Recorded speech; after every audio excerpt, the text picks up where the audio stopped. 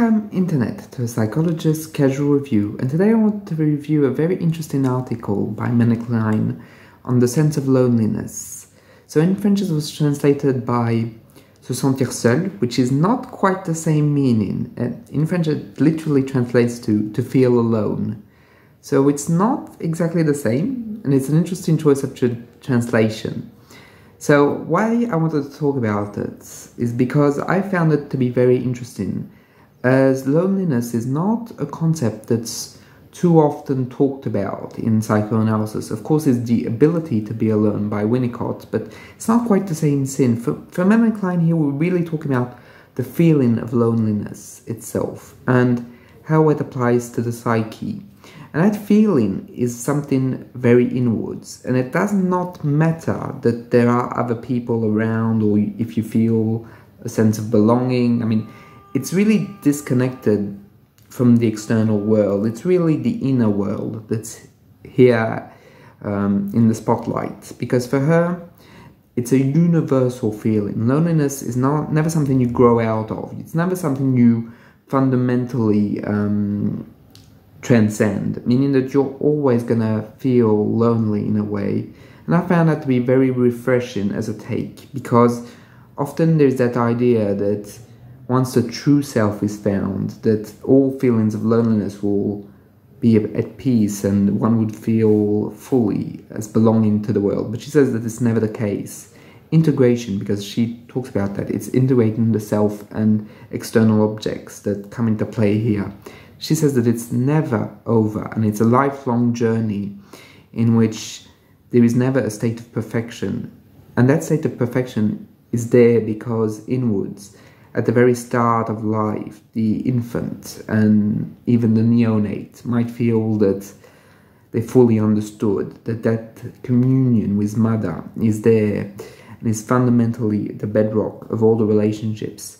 But for her, that communion comes at the cost of paranoid fears of being intruded, and it also comes with the fear of being destroyed by the mother. So it's not perfect by any means, and it's absolutely not something that the psyche necessarily wants to see in its totality, but it's something that causes a fundamental miss, a manque, as we would say in French, meaning an emptiness, something that isn't there.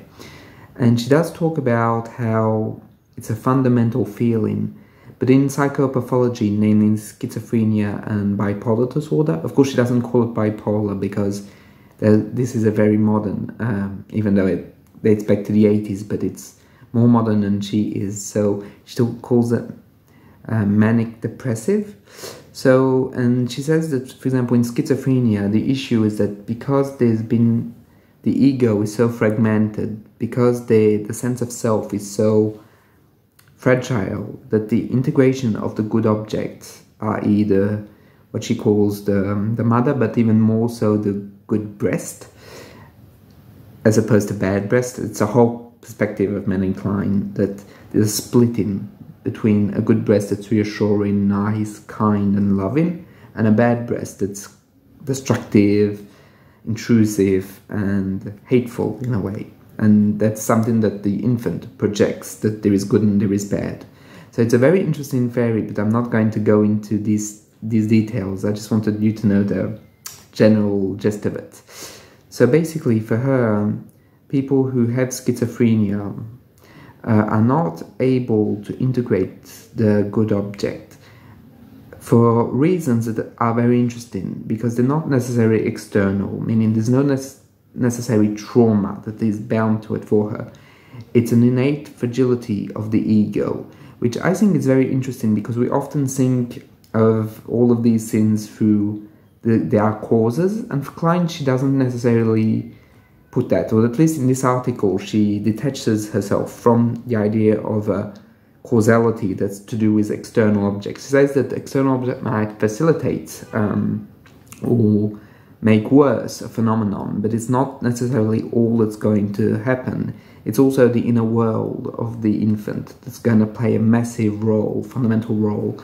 And she says that in the case of schizophrenia, those people who suffer from it are fragmented, are in a way unable to integrate a good object into themselves fully because they feel impeded, or they feel that if they integrate it, that integration might eat away at who they are. So there's that tension where they try and push it back, and therefore they feel an incredible sense of loneliness and of despair. And she says that you should never underestimate that suffering, that even though those people might not say it out loud, they are suffering. And that's something I found very touching, because it's not something you often associate with Melanie Klein, that care, but she does extend it for the people who suffer from schizophrenia, because she feels that they are in a lot of pain and suffering, and she's not blaming anyone for that. She's just saying that it's a matter of fact and of loneliness, and on how to try and reintegrate the good, the self, and so how everything can try and be balanced in a way. But she says that it's a long and arduous process. And she also talks about bipolar disorder by saying that the fear of the bipolar is that they fundamentally are afraid of their inner hatred, and that hatred is projected onto the other. And there's that fear that the other might turn that hatred against them again.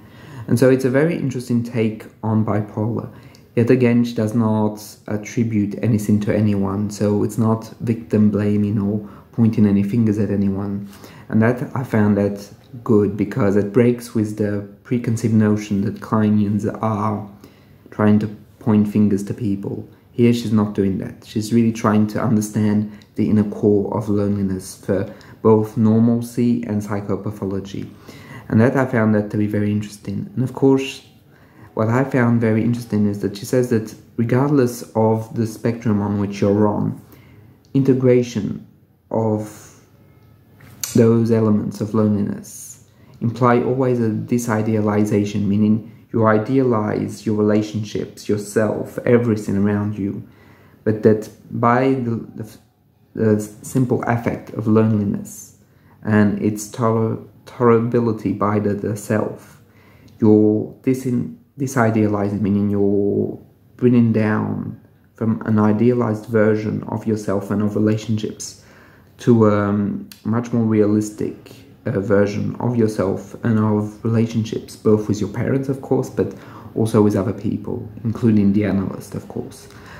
And that this idealization is always something that's painful. It's never something that's like you go happy, but it makes also things more real, more tolerable, and you are then able to then create something that's genuine in a way. She never uses the word, but that's what I got of the text. It's something more solid, more real in a way.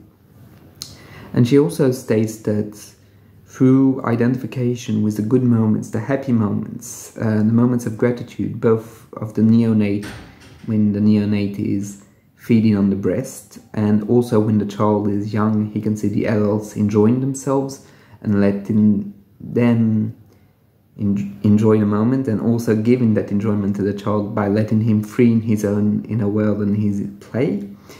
That basically the child can integrate all those good elements and afterwards build, and they're building blocks for his development and for his personality and his psyche.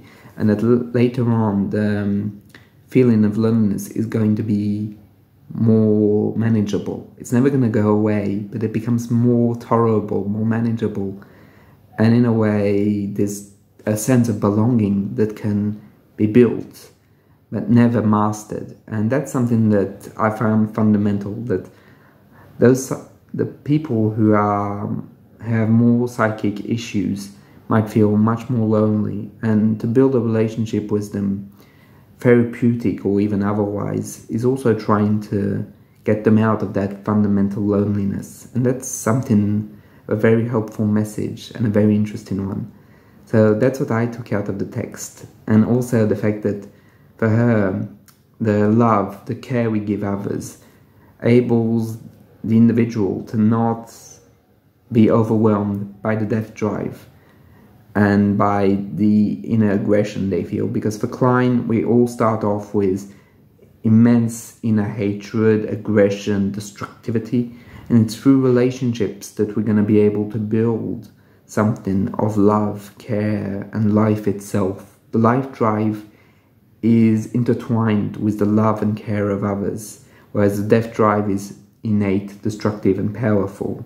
But for Klein, there's also the fact that all the psychic instances, I hope you say that in English, basically the ego, the superego, and the id are there from the get-go. There's no pre-id or pre-ego or pre-superego phase. Everything's there, it's just primitive and needs to be solidified throughout development. And good experiences, happy experiences, are the building blocks of the ego and superego. So I hope you found the review interesting, and I'll see you in the next one.